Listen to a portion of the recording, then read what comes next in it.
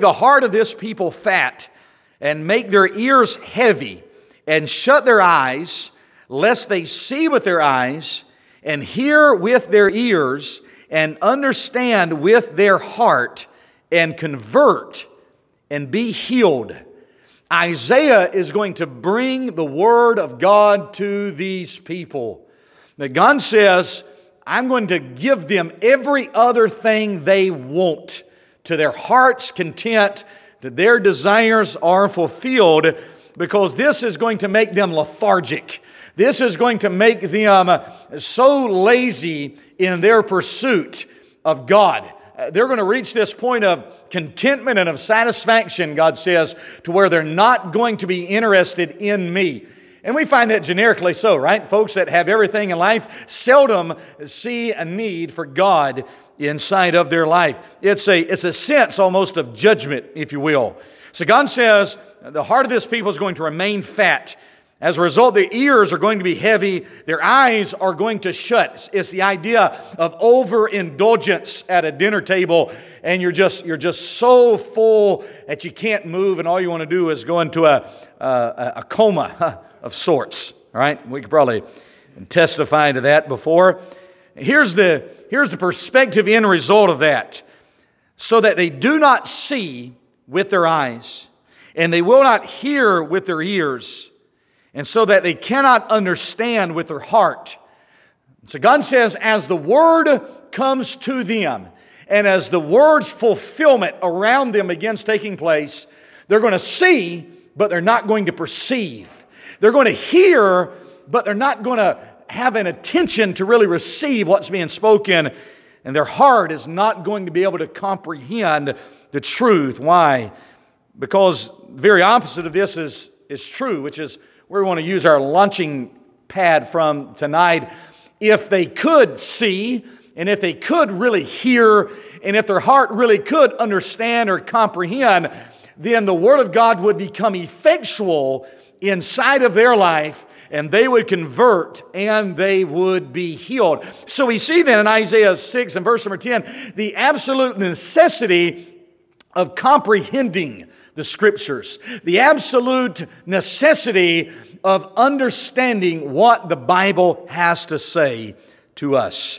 Over the past several weeks, we have seen several truths in relation to the Holy Scriptures. We have seen their sufficiency, their efficiency, and even their supremacy, not just in our lives, but in their totality over everything else, even over any other form of revelation. Remember, Peter said in reference to the transfiguration of Christ that when we have the Bible, we have also a more sure word of prophecy, more sure, more accurate, more reliable than even some experience or revelation that we have seen with our eyes or have even heard verbally. We've learned through the past several weeks about both the desire and the effort that is demanded if we are to properly study these Holy Scriptures. In some of the most recent services, we have learned what is required to understand the Scriptures by those who read them, that the Scriptures have requirements placed upon them if we are to come to them. I think about the Scriptures almost like I think about the Lord's Supper, that we are not to come unworthily before the table set before us, literally with the Lord's Supper, figuratively when we come to the Word of God. As we feast on this manna from heaven, the Word of God, we are to do so in a worthy fashion. And remember, I think it took us 2 messages to notice all the requirements, starting with the fact that we must be a believer. The Scriptures were written for those who believe. Tonight we're going to come down to where we will begin looking at some very practical truths in connection with this study. And this is the source of every question proposed to me about reading the Bible, what we're going to deal with tonight. And I believe that if we could practically read the Bible for ourselves, then we would come to see all of these wonderful truths that we've been discussing for ourselves. If we could ever get to a place over whatever hurdles and obstacles that lay ahead of us in reading our Bibles, if we could just get over those hurdles and really read and understand the Bible effectively for ourselves, then you would begin to see in a more particular fashion the sufficiency, the efficiency, the supremacy of the Scriptures come really alive inside of all of our lives. Over the next several weeks, I want to give us what I'm going to call the foundations to studying the Bible. And I'm going to ask us all to hold on pretty tight, because the messages for the next several weeks are going to be a lot of kind of discussion forms rather than our typical teaching and preaching that takes place here on a regular basis. So you kind of bear with me as we work through these next several weeks. I think there'll be a source of immense benefit for us. So I believe it's going to be a huge help to anyone here that has a desire to read and comprehend the Scriptures. Anyone that finds himself repetitively questioning their own Bible study methods and wondering, am I doing this right? And maybe possibly I feel like I should be yielding more out of my everyday Bible reading. So here we go tonight. I want to give to you foundation number one this evening. Foundation number one is simply read the Bible. Read the Bible. Bible study actually begins with just doing that, with just simply reading your Bible. I was listening to Brother Mitchell preach the other day. I do that every week of my life. And someone said to Brother Mitchell, he said one time, Brother Mitchell, I can't understand the Bible. And Brother Mitchell, so quick-witted, responded. He said, you couldn't understand any book that you don't read. And I thought how fitting that is to so many inside of the professed church that we never even open the Bible and attempt to read it. The average churchgoer inside of America possibly may bring, you don't even have to do that anymore, but possibly may bring a Bible to church, maybe Sunday morning, Sunday night, and Wednesday night, but very rarely is it cracked open Monday morning or Monday evening and the other days of the week. We must read the Bible. I believe every Christian desires to do this, but also believe that a lot of those same Christians become very discouraged because they can never figure on a good Bible study method. And let's be honest, the Bible can be an overwhelming book whenever you begin to first start reading it. So without some good method to employ in studying its parts, its words, even it as a whole, it could really bring discouragement into our lives very easily. Other folks I've found read a lot of books about the Bible, but they never read the Bible itself. They read self-help books, and they read books that cover topics of the Bible, or they read commentaries based upon the Bible, but they steer away from the Bible itself. Some folks steer away from certain books of the Bible. Some folks won't read certain books because they think they're too hard or too complicated to get a good fixed grasp on them. A lot of folks read a lot of books, but a lot of folks also still never read the Bible for themselves. So I want tonight to start by showing us a good method for just working through the Scriptures on a regular basis. This is day in and day out material that I want to give to us tonight that I think would really help the majority of us here this evening. Every Christian ought to make it their personal goal to read the Bible every single day of their life. And I believe personally that you ought to read it more than once.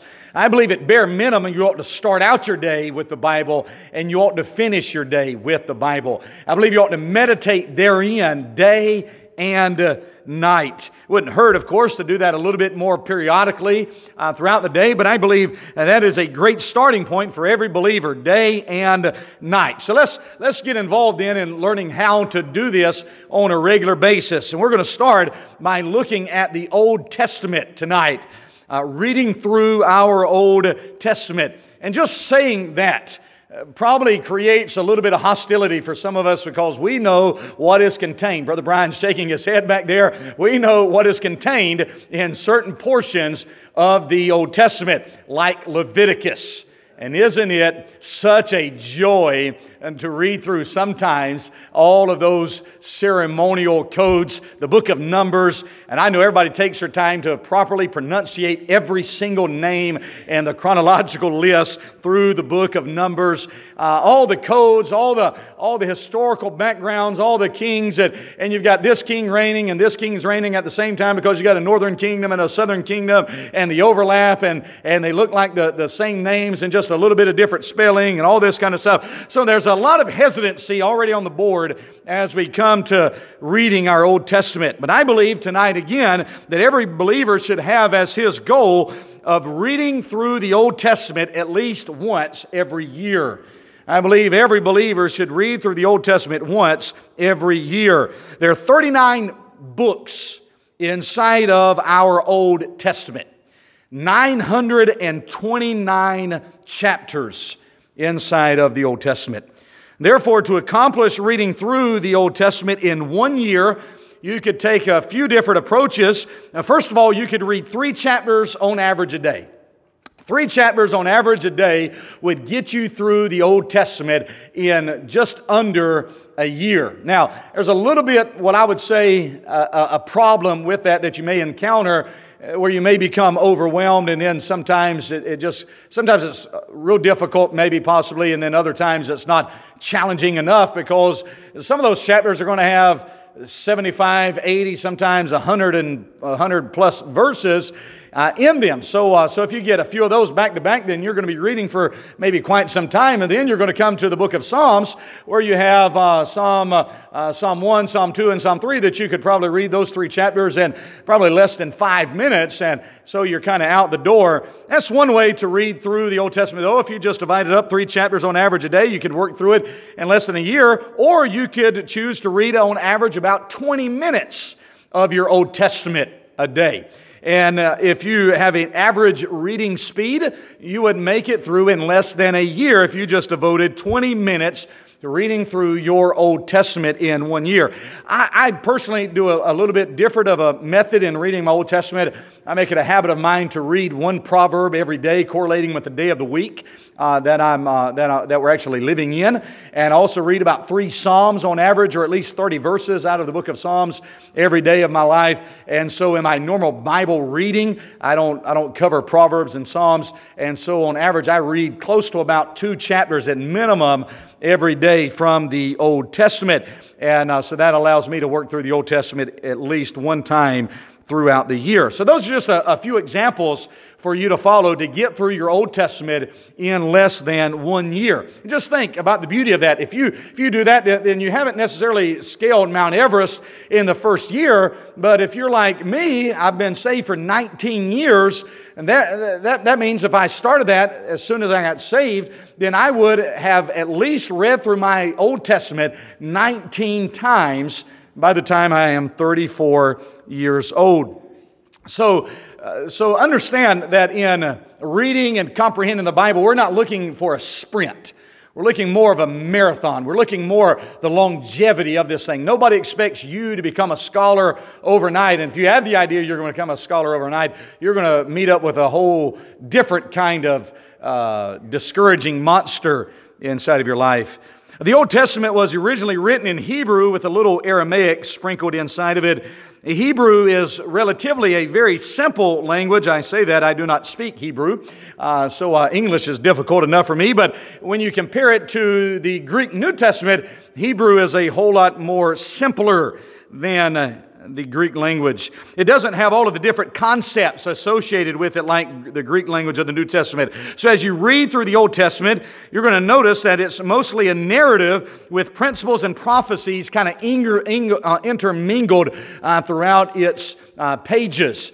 So a lot of narrative: Genesis, Exodus, Leviticus, Numbers, Deuteronomy, Joshua, Judges, 1 Samuel, 2 Samuel, all of those books, Ruth and 1 Chronicles, 2 Chronicles, and Esther and Nehemiah. All of those books are going to be historical books. The book of Job, all historical accounts, working through narrative, seeing principles, seeing precepts to apply, seeing prophecy starting as early as Genesis 3 and verse number 15, and building as far as messianic prophecies are concerned. So there's a lot of content spread out over 929 chapters. I think a good habit to get into while reading through any book of the Bible is to make some kind of mark in the passages that you don't quite understand.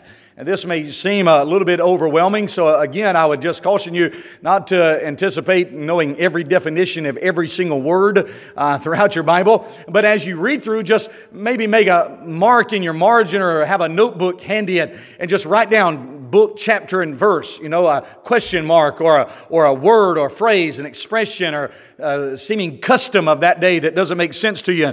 Just kind of keep track of it. And then what you can do is when you have some spare time one day, you can come back through and do some research, get a Bible dictionary or something like that and look up some words and do some research and find out its meaning. And then the next time when you come reading back through, you're not going to have to mark that particular passage because you've already grasped hold of what it's talking about.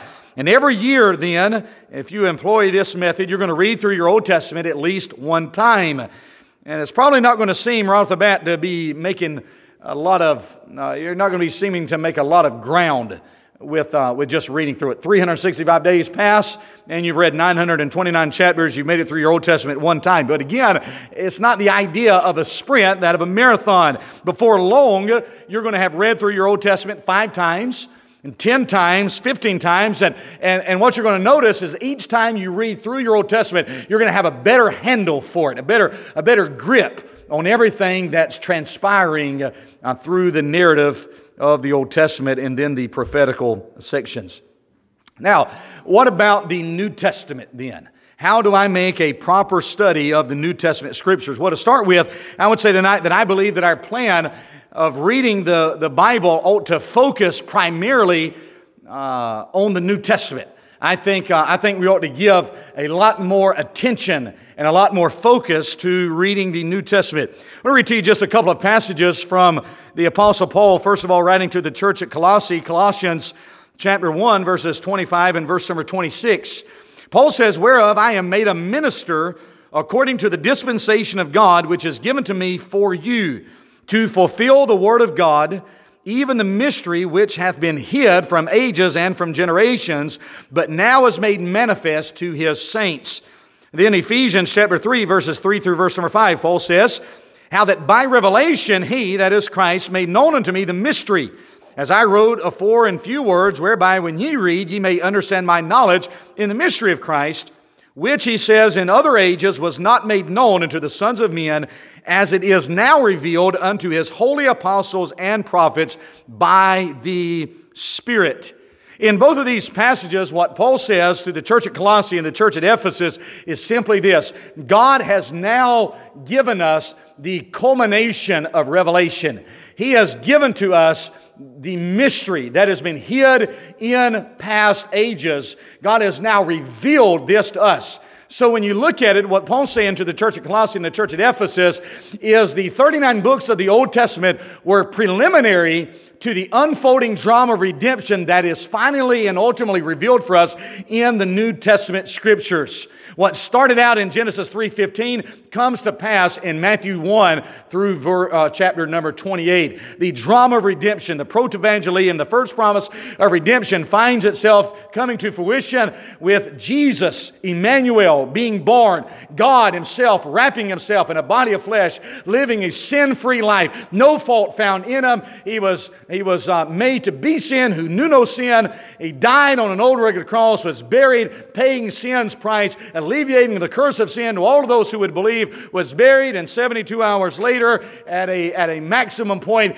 He was raised from the dead and now lives evermore to make intercession for us. You see that? There is the unfolding of the mystery of the redemption that we have 4,000 years of Old Testament history lived in anticipation of this great unfolding of redemption's plan. Both of these passages, inside of both of these passages, we find that the emphasis of Paul's ministry was in revealing that New Testament, revealing this new covenant that God was going to establish not only with the nation of Israel in a futuristic sense, but with this mysterious body, the church, that has now been established in this parenthetical age. Paul would periodically throughout his writings allude to the Old Testament several times. Paul would allude to the Old Testament, but he would allude to it as it provided illustration and support for this New Testament revelation. It's no surprise to anyone here tonight, if you've been reading the Bible for any length of time, that sometimes we muster through the Old Testament because, again, it's just a lot of information, a lot of principles, a lot of admonitions, a lot of narrative, and we almost breathe a sigh of relief. And I think we don't talk about this a whole lot because it makes us feel kind of unspiritual, because it says to appreciate the whole Word of God, and you should, and we do appreciate the whole Word of God. But there's a reason why we breathe that sigh of relief as we go from Malachi into Matthew. That's because we see the validity, and we see the appropriateness of what's being written on New Testament soil for the child of God. It's so relevant to us because it's going to speak to us as far as our behavior present tense. We're no longer reading about sacrifices and bringing a lamb or a pigeon or a turtle dove. We're no longer reading about a Day of Atonement or feast days or anything like that, but we're reading about walking in the light as He is in the light, and attending to church to hear the Bible read, to hear the Bible exegeted in our presence, to have it discussed and have it laid open, the doctrines of the New Testament unfolded for us. The New Testament then is the culmination or the climax, is the culmination or the climax of Revelation. It is the place where God desired to bring His children and did bring His children inside of our New Testaments. Reading through the New Testament then should be given more time, but it's also going to have to be given more effort. And that will make good sense to us as you begin poring over the New Testament Scriptures. The New Testament was written originally in the Greek language, and for us, that means it is a more complex language. It has statements and expressions in it that don't necessarily translate very well over into the English language. So you'll read some things and it'll make you kind of scratch your head a little bit. I think tonight, what I would give to us as far as a good method of reading through the New Testament is to make probably an adaptation to how we're reading through it. And I think this would be, again, an immense benefit for us. Reading through the New Testament, developing a method for it is going to require a little thought and a little ingenuity on our part. So what I want to do here is just kind of give you some examples for you to enlarge upon and build upon in your own daily reading of the New Testament. So let's start by taking a look at the book of 1 John, just by way of example. You don't have to turn there tonight, but let's say that you want to start reading through your New Testament tonight, and you decide that you're going to start in the book of 1 John, which, by the way, I think is a tremendous book of the Bible to start with. So if you were to select the epistle of 1 John to start reading with or reading through, you would first find out that it has 5 chapters. And this is the method that I would propose to you in tackling the book of 1 John then. I would encourage you to read all 5 chapters in one day and to repeat that process for 7 days straight. And so what you're going to do for the first week of reading through the New Testament is you're going to read 1 John chapter 1, 2, 3, 4, and 5 every single day for 7 days straight. And at the end of that week, what you're going to discover is that you have a deeper appreciation for the book of 1 John than you would have had if you had only read casually through it one time and then moved on to the next book. What this is going to allow you to do is read those chapters, and then while they're fresh on your mind, come back into them the next day and read through them again. And what that's going to do for you is it's going to let you start picking up very quickly on the things that you're reading that you really have no idea what you're reading, because now you're not reading just to get through it and say, I've done this. You're reading it to gain a comprehension of what it's actually saying. So you take the book of 1 John, you read 5 chapters a day for 7 days straight, and by the end of the first week, you've read through this book of the Bible already 7 different times. It'd also be a good practice. This may intimidate some of you, but it wouldn't take a lot of effort here to take a note card, maybe just a little 3x5 card, and to write down the major concepts that you see inside of each chapter as you read through it. Just have a little 3x5 card, and as you read through maybe the second or third time through those chapters, those individual chapters, just you're starting to pick up on a pattern and just write down it. There's no test, no quiz, no Bible Institute here. You just kind of what you get out of the chapter, just write down a major concept. This will help you retain some of that information as you move into the future. So after 1 John, maybe move to a larger book of the Bible. I think probably what I would recommend to you after you read 1 John is maybe going over to the Gospel according to John. And the first thing that you're going to notice as you come to the Gospel according to John, the 4th book inside the New Testament, is that it is much larger than 1 John was. This is the long sermon, if you will, of the Apostle John. You're going to notice that it has 21 chapters. And so some of you are thinking, preacher is fixing to tell me to read 21 chapters every day for 7 days straight. And you're absolutely right. No, I'm just kidding. I'm not telling you to do that. That's wonderful if you could do that, but I'm not necessarily going to recommend you to do that because you'll probably quit day number 1, most of you. All right, so you come to the Gospel according to John. It's got 21 chapters. What do? Well, here's where the ingenuity, a little thought comes in. What I'd recommend is take and divide John up equally. And so one way that you could do that, in my mind, is just take 21 chapters and divide them into 3 sections, 7 chapters each. And so take the first 7 chapters and read 7 chapters a day for 7 days. And do the same thing like you did in 1 John. Have a 3x5 card there and write down the major concept associated with each of those first 7 chapters. And then after that week, the second week, take chapters 8 through chapter number 14 and read through those every day for 7 days. And so the idea is maybe start on Sunday and read through Sunday, Monday, Tuesday, Wednesday, Thursday, Friday, Saturday, each time going through it just like that. And then the third week, take chapters 15 through chapter 21, and you will have completed through the book of John, the Gospel according to John. In 3 weeks' time, you will be able to say, I have read the Gospel according to John 7 times. So in 4 weeks, you've read 1 John 7 times, and you've read the Gospel according to John 7 times. Now, I know what most of you are thinking probably right now. The question that we would all be prone to ask ourselves is, preacher, how long is it going to take me to read through my New Testament at this rate? Well, before I answer that question for you tonight, what I would start to say is that we have a wrong tendency to pursue quantity over quality. And that is a huge mistake when you come to read the Bible. We have a tendency to pursue stats more than talent. We want the points on the board. That's really ultimately what we care about. But here is the beauty of the method that I'm proposing to you in studying and reading through your New Testament. Following this methodology is going to allow you to read through your entire New Testament in roughly 42 weeks. For those of you that are trying to come up with the math there, that is 10 weeks less than a year. So you still finish in under a year's time. But remember, as you're employing this method, reading through your New Testament, you're not just reading through your New Testament by the time you get to that 42-week mark. You haven't just read through the New Testament one time, but you've actually read through your New Testament 7 times by the time you get to the 42-week mark. Here's what I like about this.